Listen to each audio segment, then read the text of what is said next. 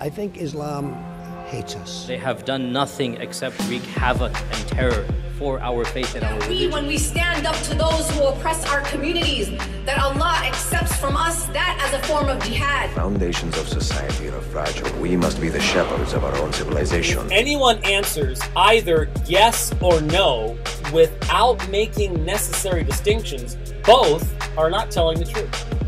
They're lying. Father, we pray that your word will become a hammer that breaks rocks into pieces. That you will raise up in this nation pulpits and prophets that will call the nation back to repentance. Will you distance yourself from those who think differently, or will you join us at the table and talk about what is really important? This is the Al-Ma'idah initiative, conversation without compromise. Technically, Santa Claus was Turkish. Yeah. So, you know, he's from our side. Yeah. Leave him alone. Well, and then the whole like concept of putting your children next to a jolly stranger is just so funny to me. I'd really like to see a Middle Eastern mall Santa.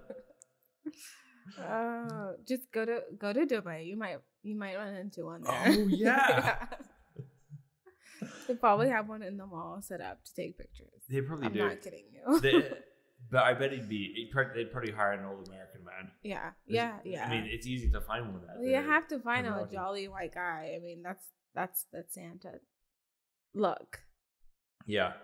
I just want to kind of do my own.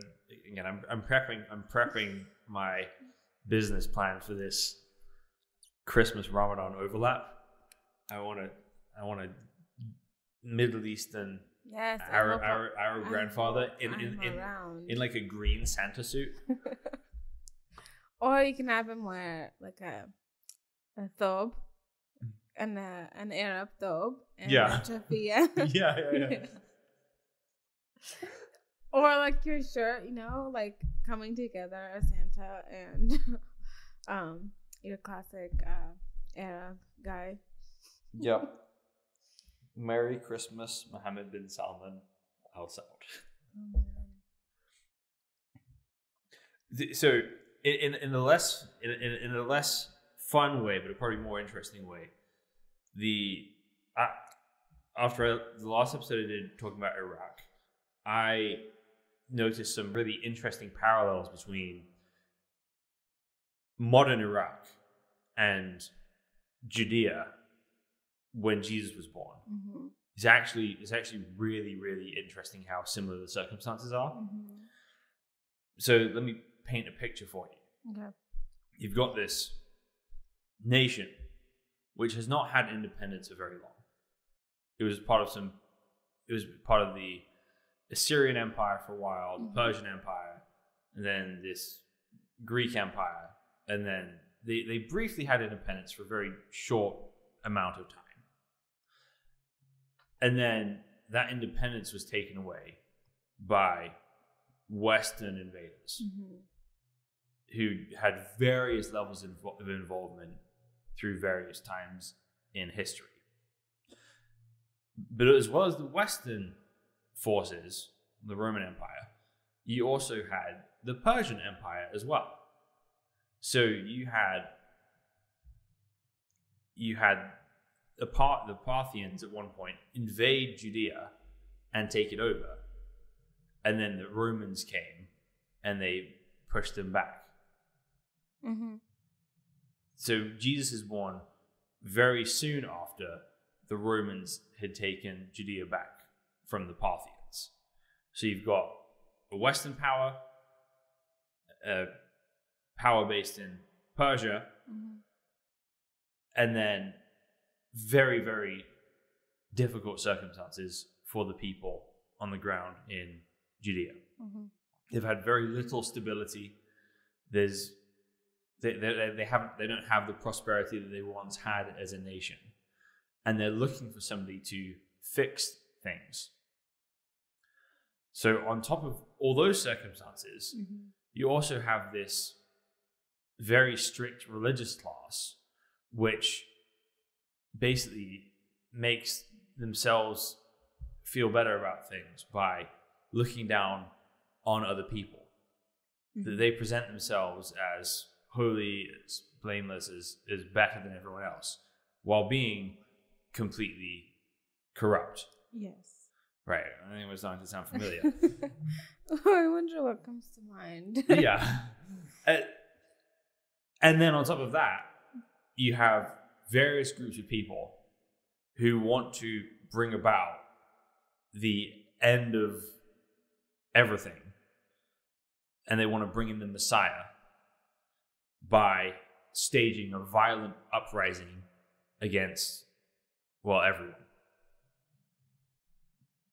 So at one point, you have a revolt against the Romans, and then the city of Jerusalem is fighting against it.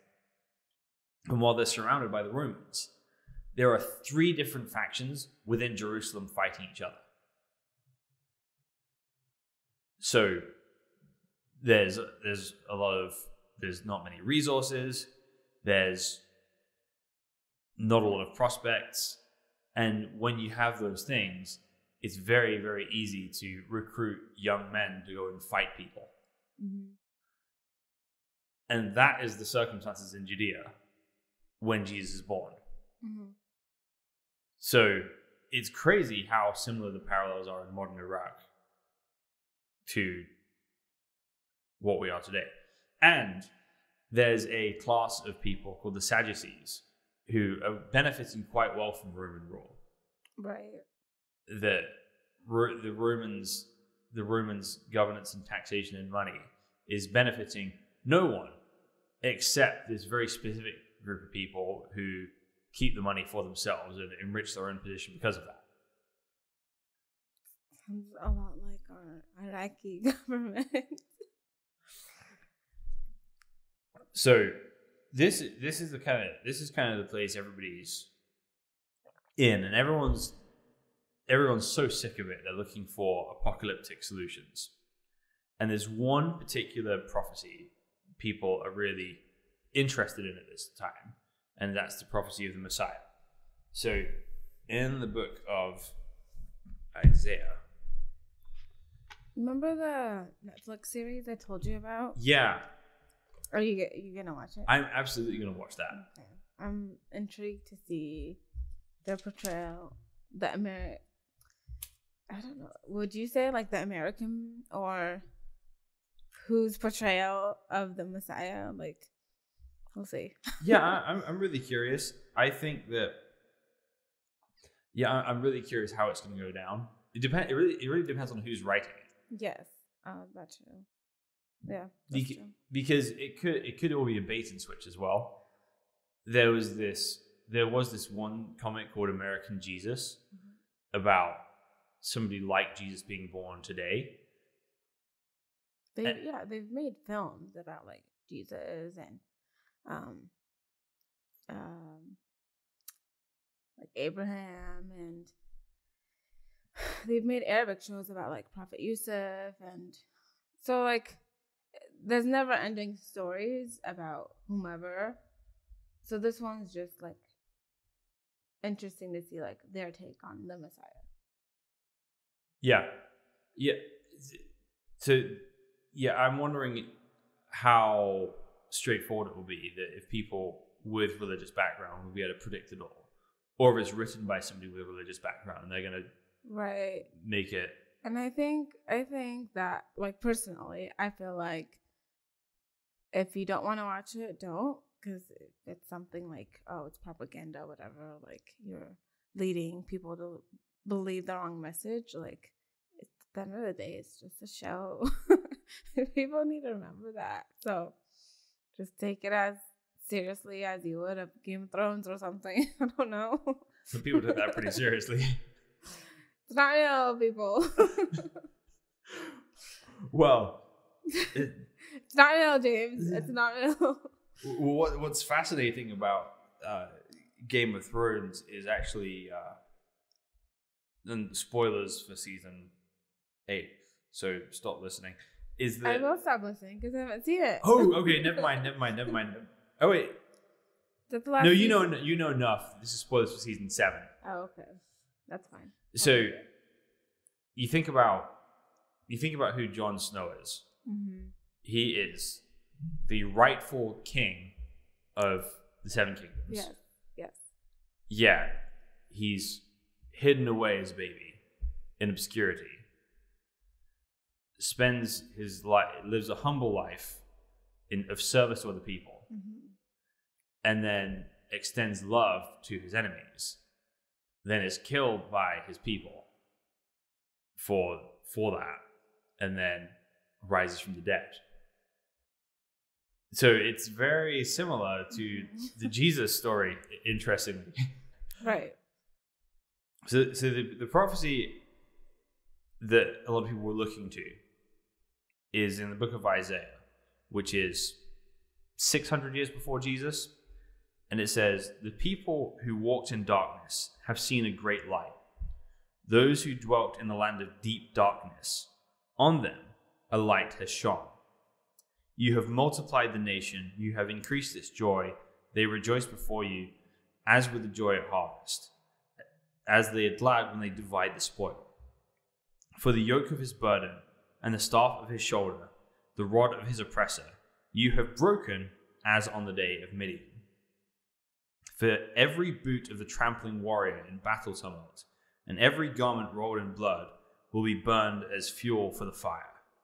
So that's kind of describing what sounds like economic prosperity, and then the removal of the invaders. Right? It's this era of being stepped on by people is over, and that they're burning what's left of it. It says, "For to us a child is born, to us a son is given, and the government shall be upon his shoulder, and his name shall be called Wonderful Counselor, Mighty God, Everlasting Father, Prince of Peace.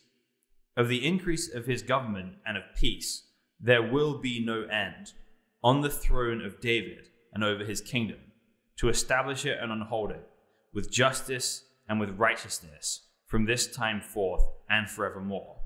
The zeal of the Lord of hosts will do this."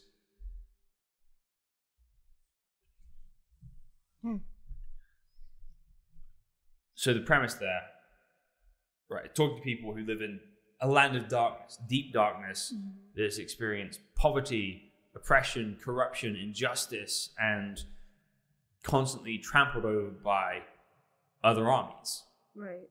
And you've got people living in the middle of these things, longing for some sort of change. And God's promise to that is this Messiah, which literally means anointed one. And that comes from this idea that when someone becomes king in the Hebrew culture, they pour oil over their head to symbolize God's anointing on them to do this task that he's given them. Right. So this Messiah, this anointed one, is going to come, given as a child, and it says the government shall be upon his shoulders. And then the increase of his government, there will be no end. So the idea is, in the middle of this oppressive time, you have the beginnings of eternal peace through this Messiah. So what everyone's expecting to happen is they're expecting a military leader who's going to come and he's going to fight against the Romans, and he's going to restore national Israel back to its proper borders at the time of David, and then there's going to be peace from outsiders because he's going to be a strong king. And it's a very natural way of thinking about these things. Often violence seems to be the solution to these things, which it can be.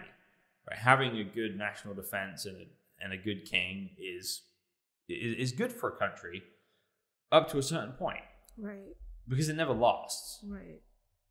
So David, the one who was the second king of Israel, had all that. He was a just governor, he was a strong warrior, and he was able to protect the nation from its enemies so that his son, Solomon, oversaw this huge kingdom of prosperity. But that lasted for all of David's life, all of Solomon's life, and about a year after Solomon died. And then it was divided by civil war. Right. So how this plays out is that during the midst of this time, Jesus is born in the middle of this Roman census. And basically, Augustus Caesar, who had just formed the Roman Empire, the Rome was a republic before that, and he was the first emperor of Rome. Mm-hmm. And he has this census where everyone has to go back to the city they were born in. And they have to, so Mary, who is pregnant, and Joseph, her husband. So Mary isn't pregnant like a normal woman. She's visited by the angel Gabriel, and he says, "You're going to be with child. You're going to give birth to the Messiah, and he's going to save his people." References this prophecy. Mm-hmm. And Joseph, when he finds that she's pregnant, he said he's going to divorce her quietly. He calls him a righteous man, that he doesn't want to put shame on her, right? But he also doesn't want to be in a marriage with a woman who's carrying another man's baby. Right. So he decides to divorce her quietly, because that's the kind of character he has. That he's not the kind of man who, when he's betrayed, wants to expose and shame the other person. He wants to cover her dignity and honor, despite that. But he's visited by an angel as well, who explains the situation to him, and then he's all in. So then they have to go back to the town that he was born in, which is the town of Bethlehem. And because it's a lot of people are from there, the town is crowded, and there's no room for them to stay with families, so they have to stay in the lower area where the animals sleep as well, and that's where Mary gives birth to Jesus. And the things that surround his birth are really interesting. So the first thing that happens is there's angels who come and proclaim his birth, and there's shepherds outside watching sheep, and they kind of go to visit the baby when he's born. And then the other aspect is that there's these magi in the east. So the magi, have you heard the term Magians? I've not. So it's the way that ancient cultures talked about the Persian religion. Okay. So in Islamic sources, actually, that whenever they talk about the Zoroastrians, they call them Magians. And it's this religious order. So it centered out of Babylon, Susa, Persia, Iraq and Iran, basically, but mostly Iran. And they've seen a star in the sky, and they're following it because they know it predicts the birth of the king. Mm-hmm. So then they go to the king of Judea, who's a puppet of Rome, called Herod. And they say, we saw a star in the sky that says a new king was born. We're here to visit him. But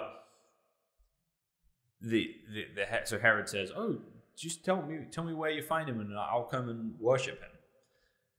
And so that they go. But Herod is a maniac. Herod has, I believe, 2 of his own sons killed because he's scared they're plotting against him. And Herod is not excited about the prospect of another king, and has a plan to kill this king. So the Magi, they come to Jesus bringing gifts of gold, frankincense, and myrrh, and they're warned not to go see Herod. They figure out the plot and they avoid him. And then Joseph is visited in a dream by an angel that says, "You've got to get out of here because Herod's coming to kill you." So Joseph, Mary, and Jesus, they flee to Egypt. So they're basically refugees in a sense, except that Egypt was owned by Rome as well. So they're not technically going into like a different political system, but they've left everything they know in order to go to a different country because that this megalomaniac king is coming after him. Herod can't find him, and then orders that all children under 2 years old in Bethlehem be killed. So there's this slaughter that happens in the village, and that's symbolic of the kind of era Jesus is born into. So Jesus, after Herod dies, Joseph, Mary, and Jesus move back to Nazareth, which is in a different Roman province, but is still part of historic Israel, called Nazareth. And he grows up there. He has a completely normal life up to being 30 years old. And then he's baptized, means he's submerged underwater. And then as he comes out of the water, a voice comes out of heaven saying, "This is my son with whom I am well pleased." Immediately from there, he goes into the wilderness and eats nothing or drinks nothing for 40 days. And while he's there, he's tempted by Satan. And Satan says, "If you're the Son of God, turn these stones into bread." And then he takes him to the top of the temple, and Jesus replies by saying, "Man does not live by bread alone, but by every word that comes from the mouth of the Lord," which is quoting the Torah. He's taken to the top of the temple, and he said, "If you jump off from here, God will send his angels to catch you." And Jesus says, "You shall not put the Lord God to the test," which is also from the Torah. And then Satan brings him to a very high mountain, gives him a vision of all the kingdoms of the earth. And he says, "All of this can be yours if you just bow down and worship me." And Jesus says, "Man shall worship God alone." And then Satan left him. So then after this temptation, where he's basically presented with this life of indulgence in getting what his destiny is, the easy way, but refusing that, he then begins his ministry. And what he starts doing is he goes around telling people to repent, for the kingdom of heaven is at hand. So what he's referencing there is that prophecy we're talking about, and many others like it, which is talking about this reign of peace that's going to start with the king and then go outwards, and there's never going to be an end to that. Right. That government. Yes, correct. I'm like thinking about it from my end, and you're right. Like the point of the person is to bring peace, and after that, there's no end. So yeah, it's interesting that like all our views are similar, but the person is just different. But I think regardless, the objective is to think that we as people want peace. Like that's what we want. So we'll take who we can get. Yeah. So what's interesting about Jesus, though, is that the way he approaches the kingdom of God is very different from what people were expecting. The main thing Jesus is talking about is people's relationship to God themselves. In that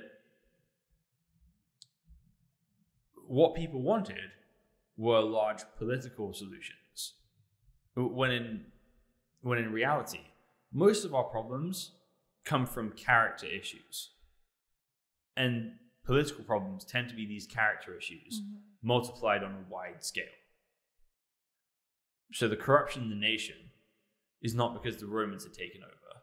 The corruption in the nation was because the people were corrupt. Yes, right. I wholeheartedly believe that. So there's this tendency that happens in nations all the time, that having this external enemy to focus on is is just this very easy thing to scapegoat all your problems onto. And what's interesting is that Jesus almost never even mentions the Roman Empire. They're literally occupied with this foreign power that's taking a bunch of their natural resources away. And Jesus barely mentions it because it's not really the issue that's causing all their problems. So what he starts with is reaffirming God's standards of righteousness. Right. And demonstrating people's inability to meet those. And then, what do you do? And so what the people he's taking aim at, we talked about these corrupt religious leaders. And he takes aim at that because what they're doing, there's two ways of not taking God's commands seriously. One is by ignoring them entirely. The other is by making them softer and easier for yourself so you feel like you can do them. That you're lowering the bar so you feel like you can jump over it. Right. And that's what a lot of religious leaders do. They have to make a lower bar for themselves than God's bar so that they can feel righteous about themselves. And then they find people to look down on to make them feel, okay, well, look at me compared to this person. Right. And Jesus has a very specific... Which you're not supposed to do. No. Because if you realistically look at God's standards, what you're going to see is a standard that you cannot meet. Right, exactly. And so while another person may... It's like we're running a 20-mile race. One person collapses a mile in. Another person collapses 5 miles in. Another person collapses 15 miles in. It's ridiculous for the person who collapses 15 miles in to look at the others and think, look at those losers. Because no one finished. Right. Everyone collapsed at some point. Right. And if you look down on people, then you're being a hypocrite. Right. And that's the chief charge Jesus has against the religious leaders. Yeah, exactly. Like, as a religious leader, you're not supposed to, like, preach and then also judge. Because then what are you doing? Like, don't do either. Like, don't tell me what to do and then at the same time be like, why are you doing this?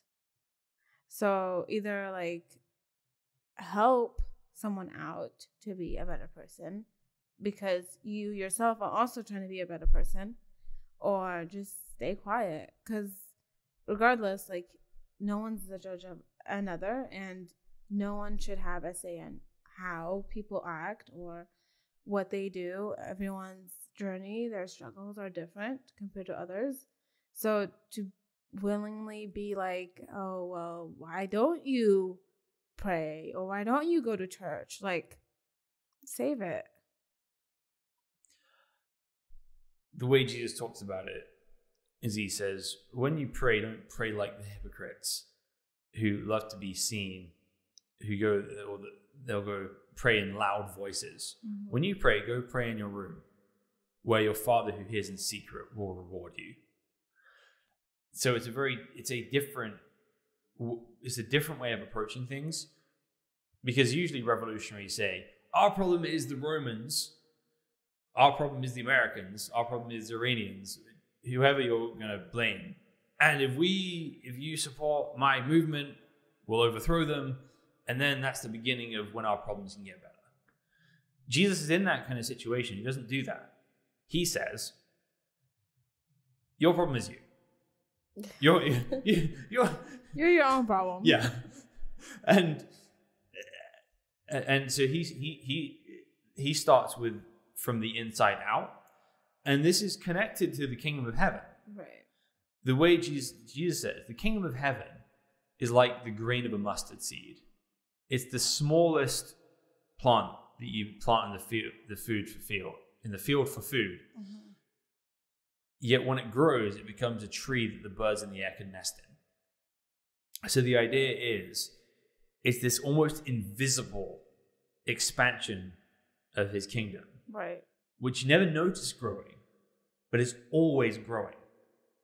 It's not something you think, okay, there goes the kingdom of God. It's something that you look away for a few years and be like, wait, what? Where'd that come from? And that's the kind of thing Jesus is talking about. Mm-hmm. That it's this revolution of the hearts and minds of people, which seems like the small insignificant thing, but it's this revolutionary, world-changing thing. Right. I don't know if you've heard of like the death of Imam Ali alayhi salam. Yes. So like to hear the way like he treated his killer, it just like humbles you to like 1,000,000 degrees. Because if himself could like tell his people to leave his killer alone and not tie his hands because it might hurt his arms, and to make sure he's well fed and he has something to drink, like as a Shia Muslim, like I take those examples and I tell myself, like, if I do have a grudge against someone, like it's my duty or it's my job to let them know and give them that chance to like apologize or not apologize if they don't want to, but like to hold on to that grudge, it doesn't feed your heart any good. So when Ali is assassinated, right, there's a poisoned sword, Mm-hmm. right? So I heard another Shia tell me, there's this saying, maybe you can help me. There's a straight line from Jesus to Ali to Hussein. There's a straight line. What do you mean? I don't know. But they're saying that if you look at Hussein, you look at Ali and their character and their deaths. Their service to people. Their service to people. And yes, so like their like willingness. I think their sacrifice to people. I think that's what it comes down to. Like, I am sacrificing, not technically like sacrifice, like giving myself up, but like this is the right thing to do for God, and this is no matter what anyone else is gonna say. Like, I am serving God at the end of the day, and that's how I think what you mean by line. Like, they all go back to God. Possibly. They're just pointing out the parallels, which there are some really interesting parallels there, especially with Jesus and Hussein, because ultimately, because really with Hussein, you've got somebody who's supposed to be, at least in the Shia eyes, the true heir to the kingdom or the Khalifa. Mm-hmm. The Imam Ali was the true heir in the Shia community. I don't want people to come and talk to me. In the Shia community, Imam Ali was the true heir, and then his son, Imam Hassan, and then after him, Imam Hussein. Yes. And so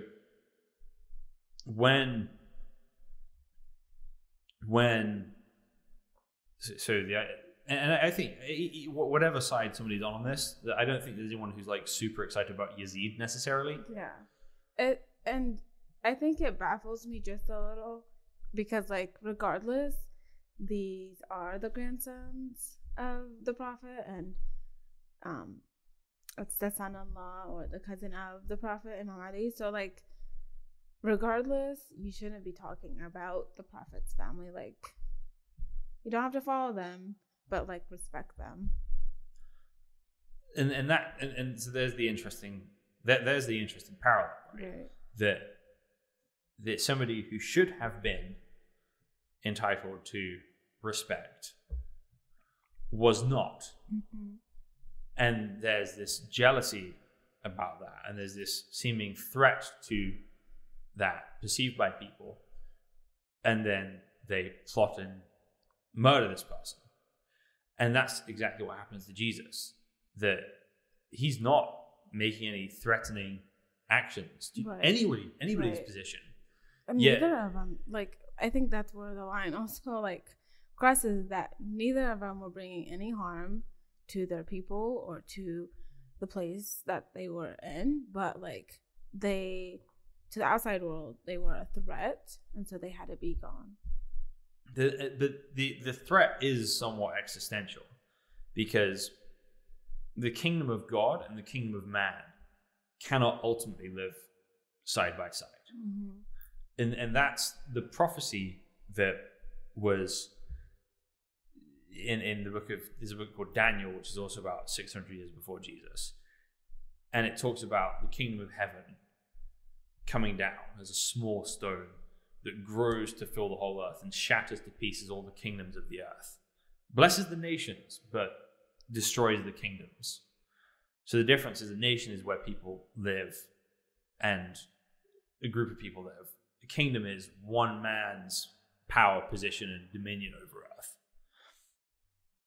So this reaction that we see is the same thing you see when Jesus is there, that by nature of who he claims to be and who he is, the religious leaders who have gotten to their position of power don't want to lose that. Ultimately, what they're demonstrating is that while they claim to love God, that they're liars. What they love is the power and position and sense of entitlement. Following God, or being seen to follow God, gives them. That they honor God with their lips, but their hearts are a long way away from him. Yeah, that initial stance of power comes from that time. I want the power. It should be mine. And ultimately, when you're interacting with living God, there are limits on your power. God's not anti-authority, but there are limits on your power, that you suddenly have rules, you have limitations to what you can and can't do to people. And people hate that. All people hate that. All of us hate having limitations put on us. Right. It's just something that's kind of naturally within us that kicks against that. And when people come into the ultimate form of God's kingdom, coming face to face with what he wants, they react violently against it and try and destroy it. Right. So I think the difference between the parallels between Hussein and Jesus are interesting, at least from the biblical narrative, because people don't necessarily believe in the death of Jesus. If my brother was here, he'd agree with you. Really? Yes. Their parallels and their similarities of humbleness and serving, and they're good for their people. The other thing that's interesting is that if you read the stories, Hussein knows he's going to die. Yes. And he does what he's going to do anyway. Mm-hmm. And that's something that's a dead parallel to the narrative of Jesus, because Jesus says, "No one takes my life from me.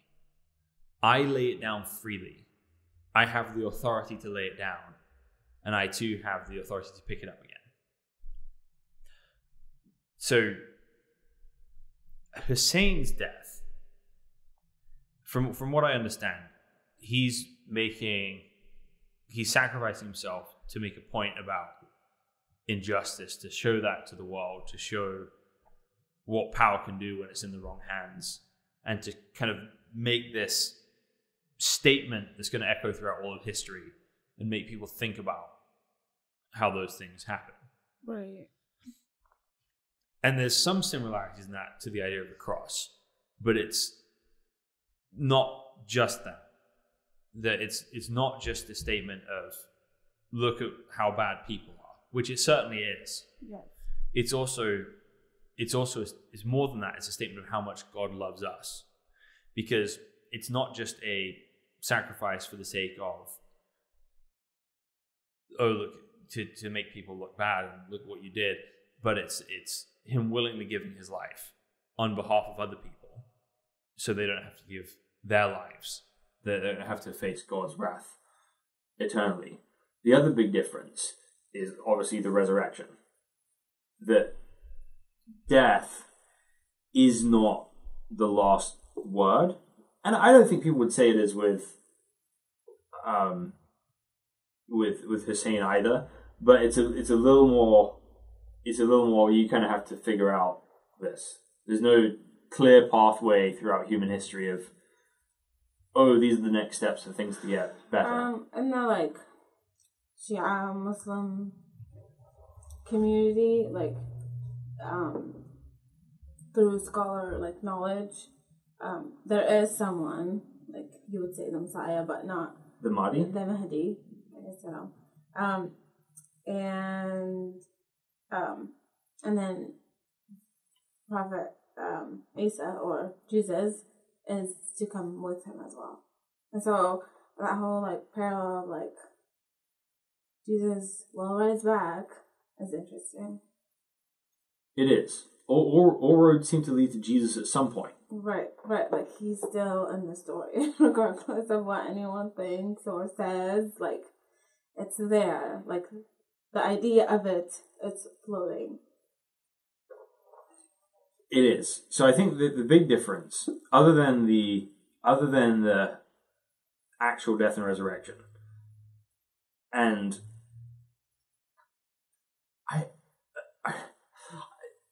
it's very unusual that Muslims believe in the death and resurrection of Jesus. You'll find some, but to be fair, you'll find some Muslims who believe anything. Yeah. We won't mention who those are.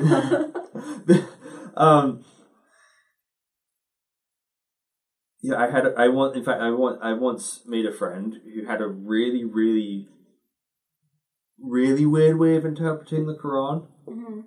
That he said he was a Muslim who believed that Jesus was God and believed he died and rose from the dead. I'm like, wait, what? But the Quran says they did not kill him nor they crucify him. No. It's like no, it wasn't the Jews that killed him and crucified him. It was the sovereign plan of God from all eternity that he died and raised from the dead. It's like, are you reading the right Quran? It's like technically, he technically has a point if you want to read it really pedantically, but there's no way that's what they're trying to convey there. Right? No, it's okay. It's okay. Some people read it, misinterpret it all the time. It's like the hijab, for example. Like it says that women should keep a veil on them, and cover their chest and etc. But then you have people interpret veil differently. So you can't really say like, no, the veil is hijab. You have to put on the hijab. Like to some people, the veil means something else, just like covering yourself. So I can't go to a non-hijabi Muslim and say like, no, you're wrong. The hijab is the right way. Like for me, it's the right way. For that person, it might not be. So interpretation goes different ways in the Quran. Like you can't tell someone they're wrong at the end of the day, because it's all about how you interpret it. Even though like there are certain things that are straightforward, but then there's certain things where you're like, So it's just how it works sometimes. Yes. So taking the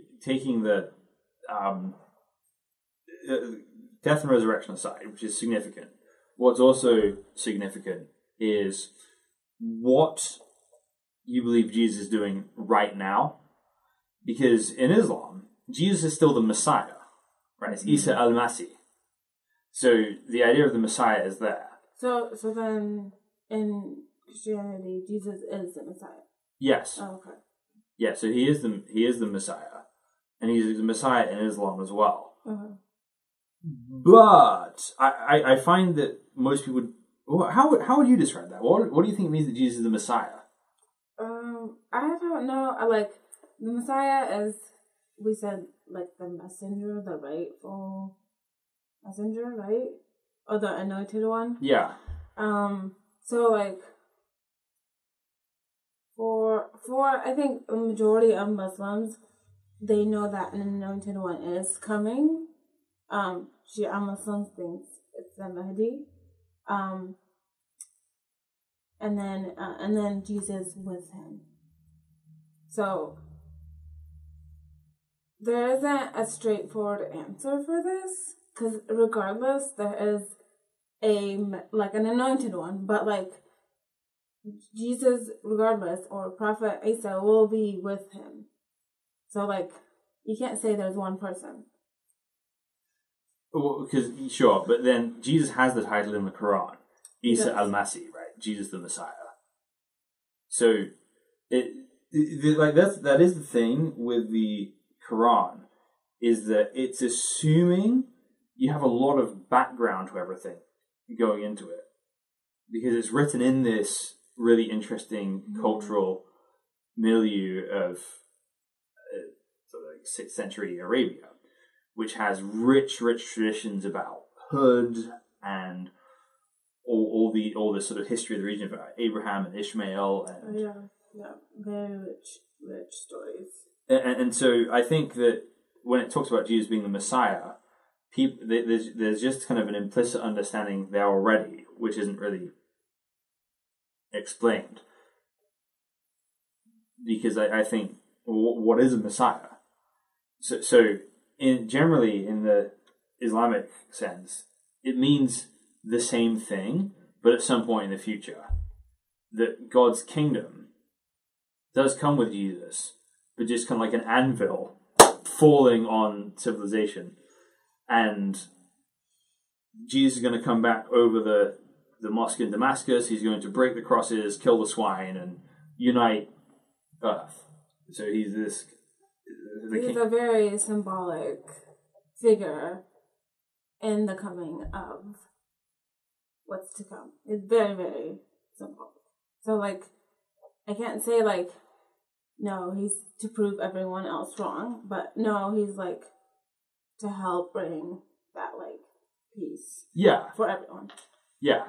So if that's, obviously if that's true, it would be a pretty huge unifying factor, right? It wouldn't be a bad thing, because, like, either way, it's Jesus, it's Prophet Isa. So, like, it's I don't know. I feel like when the time comes, people will have that choice to make. So the biblical way it's presented is that the Messiah's job was to die for the sins of the people, then to ascend to heaven, and then rule over earth. So the way Christians would see history, which is why we're in the year 2019 still, is that the kingdom of God came with Jesus, and like leaven, like yeast in bread. This is the illustration Jesus uses. It's like the kingdom of God is like adding yeast to a piece of bread, right? And then when you come back, it's all large. So the idea is that you have a gradual increase of peace and prosperity and justice on earth, that all the kingdoms of the earth are broken to pieces, and that more and more people become part of God's kingdom. And it is interesting to look at human history in those terms of what kind of everything that's said about that is true. You have people of every nation now who believe in the God of Israel. And when I say God of Israel, just in the historic sense, right? The God of Abraham, Isaac, and Jacob. That's growing, that generally over time, the kingdoms and empires are being smashed to pieces, that the world now exists as nations more than it exists as empires. And it doesn't mean it's all one line, but certainly, if you look at how powerful empires were 2,000 years ago, then how powerful they were 500 years ago, it's less powerful. Then 1,000 years ago, less powerful. 500 years ago, less powerful. And then today, while America may have a sort of cultural empire to an extent. It's not the same as things were 2,000 years ago. Right. Like, you can never have an impeachment trial for Augustus Caesar. Right. Now, whatever you think of that. Well, they did have an impeachment for a president. So, in ways, like, it's changed clearly, but, like, he wouldn't be hanged. You can't hang. You can't hang him. That's not how it works. Well, you could. It depends on the crime, though. Like, you'd have to have... They don't have hangings here. Okay, you couldn't hang them, technically. I was like, wait, we're in the same country, right? They don't allow for that here. But I think one state still does. Yeah, I think so. I think one state still has firing squads as well. I don't know why they banned that. That seems like a really humane way to go, to be honest. What is it? A firing squad? What is that? It's when, like, 5 people with guns shoot you. Oh, jeez. If I was going to be executed, that's the way I'd want to go, though. That's how? Yeah. Oh, really? I'm not saying I want to be executed. I'm just saying if I was going to be executed. Why that way? Yeah. What? But why that way? It seems like it'd be over quickly. Yeah. It seems kind of dignified.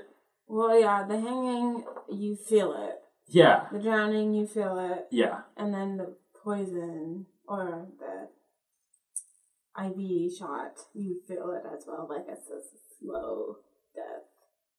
Which is like... Yeah. I just don't believe in it. Like, why? I know there's awful people in the world, but, like... I don't believe humans should have the right to kill like that. That's my personal opinion. That's like a whole other episode right there. Executions. I'm death penalty. That should be a whole episode. Yeah, we should. Okay, that's actually really good because I 100% believe I'd basically personally I'd prefer a much lower rate of incarceration and more sort of corporal punishments. Mm-hmm. So if somebody, gets drunk, crashes their car into a statue, I think they should have to repay to get the statue fixed and get hit with a stick 20 times or something. I don't think that puts you in jail. I think if they didn't harm anyone, yes, probation and then work to pay back whatever you ruined. But obviously if you're harm to children or humans in general, but if you're psychologically unaware of how harmful you are, that's not jail. That shouldn't be jail. It should be a mental health institute. So that's my take on this whole system, is that people get misplaced and people get given longer sentences for small crimes.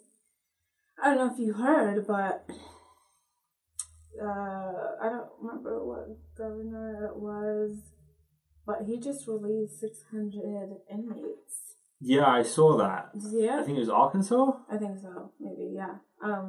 Yeah. Insane. Yeah, I'd basically have jails very minimal for things like murder and rape. I'd have those be capital crimes. Mm-hmm. If that's provable, I would have those people executed unless the victim themselves extends forgiveness. Right. And then there'd be restitution there. But that's the purview of the victim more than anything. And then I'd basically have minimal jail for most things. Yeah, for drug possession.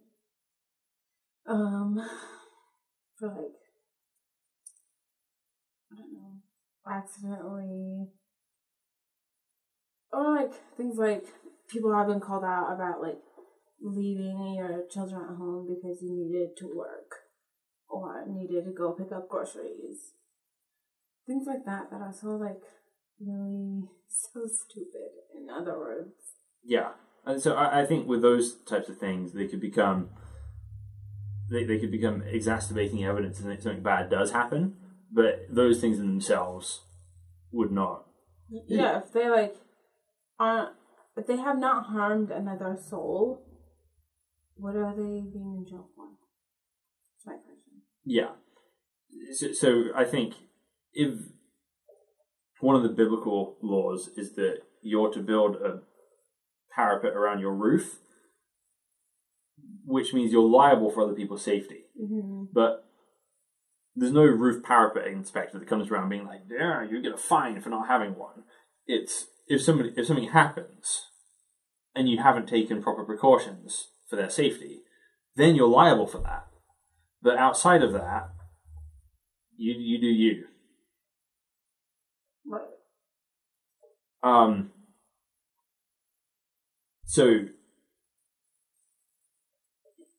things have gradually changed since the time of Jesus in a way that is completely consistent with what the Bible says the kingdom of God will be like.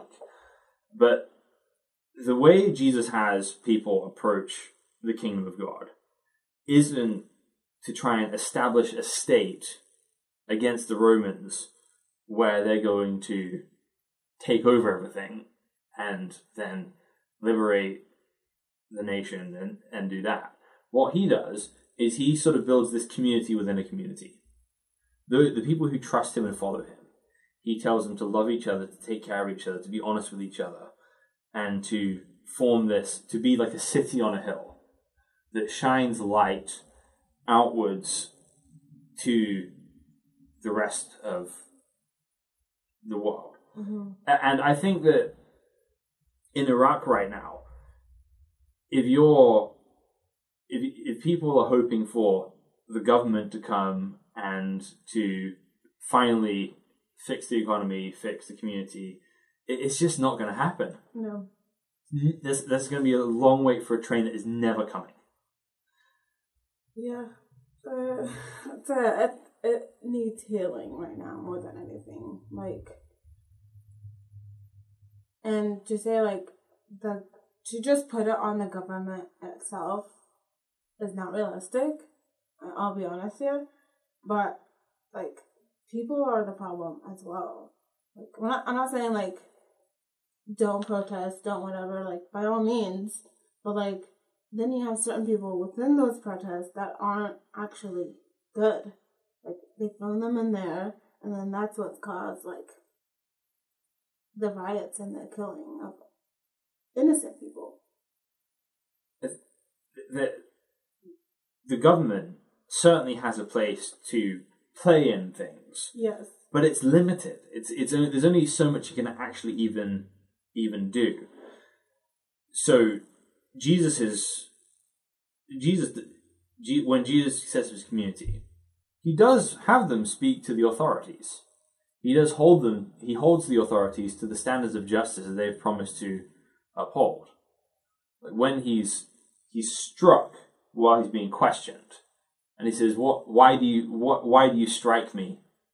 What crime have I committed? And so he holds them to the standards. His followers hold the government to the standards that they promised to uphold. But they're not looking for the government to fix their problems. They are trusting each other, they're taking care of each other, they're helping each other, they're being honest with each other, they're building each other up. Yes. As this community within a community. And ultimately, the story of Judea ends badly because they trust in violent men, they revolt against the Romans come, they go from town to town, city to city, destroying it, taking slaves, and then eventually they surround Jerusalem, and then they sack the city, they burn it to the ground, they destroy the temple, and they take the whole Jewish nation into slavery. The whole Jewish nation, the whole of Jerusalem, except the Christians. Because what Jesus had said is as he was standing in Jerusalem, he says that you look at all these fine stones, I tell you, not one of these stones will be left standing upon another.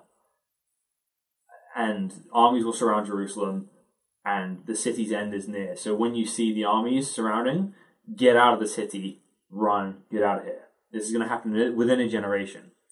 And so the Christians in Jerusalem fled to a city called Pella in modern-day Jordan, and they survived the Roman attack on Judea. So I think that for Iraq to survive, I think you've got to get pockets of people committed to each other, committed to truth, committed to absolutely to what's right, regardless of how the political situation goes. Yeah, they need someone that they can trust.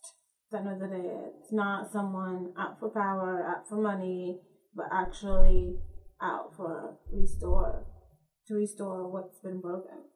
And that is the message of the Messiah in the Bible, that person is not a hypothetical person who's going to come in the future. It's not a political leader. That person is in heaven now. Right? You can trust him today, and he can provide for all your needs. Mm-hmm. That's the message of the kingdom of God, that God loves you personally. He's done everything that you need to be right with him through his death and resurrection, and that he'll provide for all your needs. He says, don't worry about what you're going to eat, what you're going to wear. All the nations need these things, and your heavenly Father knows that you need them. Seek first the kingdom of God and his righteousness, and all these things will be added to you. So the biblical system starts with a trust in God for the forgiveness of your sins, for your future, and for your provision. And if you know that everything is going to be taken care of for you, that means that you can be good to others. It means, because if you don't know that you're going to be okay, well, why not steal? Why not take a bribe? I've got to live in the real world. Right. But if God has promised you that he'll provide for your needs, that he'll take care of the things you need, if you seek first his kingdom. Yes, that's what it comes back to. Like, how strong is your belief? Is your trust? Is your faith in God himself? Because that's what our people are, believe in the prophets or the messenger or whomever. They did what God had asked them to do. They believed, and regardless of them knowing the outcome or not, like, they did it. And so, are we as humans capable of doing that too? And the answer the Bible would have to that question is because Jesus is in heaven as king. The answer is a definitive yes. Because he sends what he calls his Holy Spirit, which is God living inside of us to give us the power to do what needs to be done. Mm-hmm. It gives us the power to heal from our wounds, to forgive those who have wronged us, to bless other people, regardless of how they treat us. Jesus says, love your enemies. Pray for those who persecute you. Because even the Gentiles, the non-Jews, love those who love them. But be sons of your heavenly Father, who makes rain fall on the just and the unjust. That God gives good gifts to all people, good and bad. How much more? And he has the right to say, no, you're bad, I'm not giving you this. Yet he still gives good, gracious gifts. How much more do you as a human being need to be gracious towards fellow sinners, fellow people who are broken like you? And if you have a group of people who all trust God, who are all dependent upon him, who are all being provided for him, eventually that keeps growing when as all of the things around them fall. So when the nation of Judea fell, God's kingdom did not fall. And then they face 300 years of up and down persecution in the Roman Empire underground, but it doesn't go anywhere because it's not rooted in any system of government or leadership. Mm-hmm. It's rooted in people's hearts and minds, spread out all throughout the world. And then, in one fateful day in 312, I believe, you have the Edict of Milan, and Christianity is now a legal religion. And then within 55 years or something, that Christianity becomes the official religion of the Roman Empire, which provides these whole bunch of problems in and of itself. But still, it's an amazing thing that's happened. So over the next 100 years of that, people get this idea that Roman Christianity are synonymous. It doesn't take long for people to combine those two things. Right. But then the Roman Empire starts to fall, just like Jerusalem did, and the Ostrogoths come and they sack the city of Rome, and the whole world is in confusion. So this guy called Augustine writes this book called The City of God, reminding people that God's kingdom is eternal, that it lives on despite what may happen to the earthly things we put our hope in. Yeah, right. So the Bible sees nations as a gift from God. Cities, nations. God loves both of those things and blesses both those things, but they're not eternal things. Right. God's kingdom is not based on this earthly political rule. Correct. But it's based on the transformation of hearts and minds throughout human history, mm-hmm. of people who trust him. And that will continue to make the world a better place in a million little invisible ways that you don't notice if you're looking. Right, like I've given you this, what will you do with it? Yeah. Yeah. So it always is always expanding. So that's the key difference, right? Is that Jesus, everything kind of gets, you've got this one idea that the kingdom of God comes down into history like an anvil in the future when Jesus comes back with the Mahdi, with some ambiguous things between then and now, right? Could Iraq get yet better? Yes. Will they get worse eventually, inevitably? Or also, yes, in that sense, right? You've kind of got this view of things getting worse and worse until the Mahdi and Jesus come back. Mm-hmm. And you, for sure, in the Bible, you have these things where you have definite collapse of some things and Jesus coming back. But the kingdom of heaven, the kingdom of God, is not something that's a future thing that's going to happen. It's something we can actually live in now. That you can trust God for the provision you need. You can see him show up in your life. And you have no idea how he can transform the world. But the Bible is actually optimistic about Iraq specifically. Oh, is it? Is it now? It is. So there's a really fascinating chapter in Isaiah.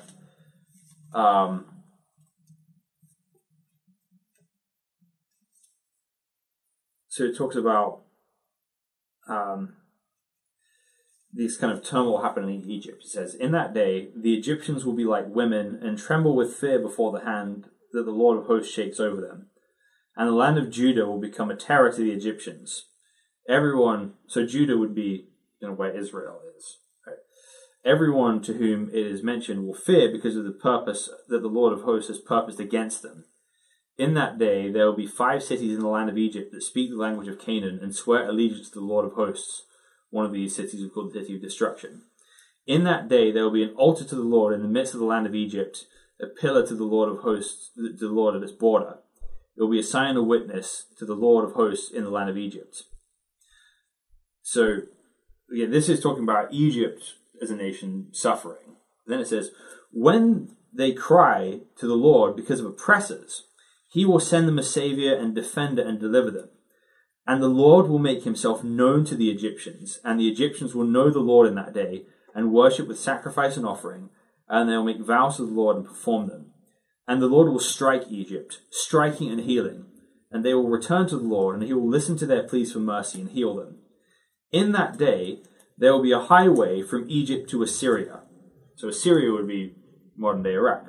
And Assyria will come into Egypt, and Egypt into Assyria, and the Egyptians will worship with the Assyrians.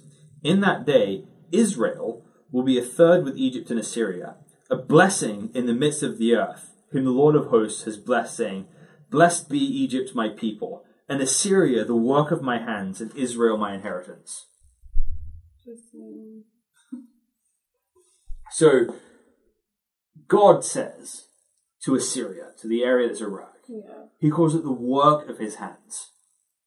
That God has good purposes for the country, despite how impossible to see it might be right now.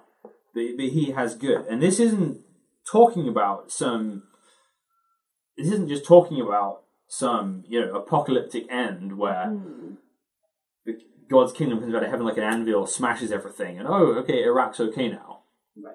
It's talking about Assyria being the work of God's hands with Israel and Egypt, right? That's like the most bizarre thing to imagine right now. Yeah, I mean, yeah. Right? Yes, sure. But they're a blessing in the midst of the earth. Right. The Iraq's future is not desolation and war. Yes, one would hope and pray for that it's not. But its future is a blessing in the midst of the earth. That's called the work of God's hands. Right. A lot of my Iraqi friends that live there a good majority of their life are just baffled by how much it's gone through and how much it's had to deal with over the years. And it's crazy because Kuwait is right next to it, and you see such a different, it's a 360 degree turn when you go into Kuwait. You're what? They're literally an hour apart, from Kuwait to my city, Basra. Such a difference, which is insane. But Kuwait is very clean, very well kept. Their sheikh or the ruler is very good to their people. No country is perfect, but and then you go into Iraq and you see how much it's gone through and how much it is going through, and you're why? Why? You just ask yourself why. And so in my hope, I think, in my mind, I just know that this isn't going to last long. At the end of the day, I know that God knows best, and I have to trust that in order to live with what's going on. Something that I think that Iraqis in the country and in the diaspora should be thinking about is that I think one thing that's making the country stagnant right now from a cultural perspective is that a lot of people are looking at other countries and thinking, okay, well, why don't we have this? Right? They're comparing themselves to Saudi Arabia or to the US or a lot of other... Which they shouldn't. Right. But at the same time, they should be well off because they are an oil country. They have the means to be a well-established country, but they're not. I think what needs to happen is there needs to be some return to the foundations, because you can't just... And then this is the whole problem with the Iraq War, is the idea is you can just drop down in a modern American system in the middle of the Middle East and yeah, there we go. No. It's not the last thing we need. Here's some guns, some money, and some democracy. Just go have fun, guys. We'll throw in a few ISIS members in there as well. So what? So if you look at why America was founded, is that there were people who were sick of, there were Puritans who were sick of being persecuted in England. Mm-hmm. So they moved to Holland in order to maintain their community. But they realized if they stayed there, their kids weren't going to be speaking English. They were going to lose what it meant to be English at that point. So that's why they came to America, to set up their own thing. They were going to have to work really hard for it, but they wanted to show people how life could be done. Mm-hmm. They called then they used a city on a hill, the analogy from the Bible, to just try and figure out, okay, how should life be done? And how do we do this well? So people living in the diaspora can see their lives that way. That if you think through everything I don't want to see happen in Iraq, everything I do want to see happen in Iraq, I want to embody that myself. And I want to embody that in the community here for the sake of being a light. Right. And helping demonstrate how life should be lived and what that should look like. Right. Right. Like, do what you can on your end. Like, my mom just came back from there, right? And she saw, like, many impoverished families and widowed families, and, like, just giving them a simple, like, gift of, like, bedding or, like, a month's worth of food. Like, that's what it comes back to. Like, how are you helping your own people? You know, like, you can sit there and you can say I hate it and say I wish it was different as many times as you want, but, like, what are you doing to change it? Absolutely. And that starts with, according to the Bible, how do I need to work on me? Yeah. First. Yeah. Rather than what's wrong with other people. Exactly. Well, thank you so much for being here for this conversation. Well, thank you for having me. And thank you guys for listening to the Almeida Initiative podcast. We will be back next week with another episode.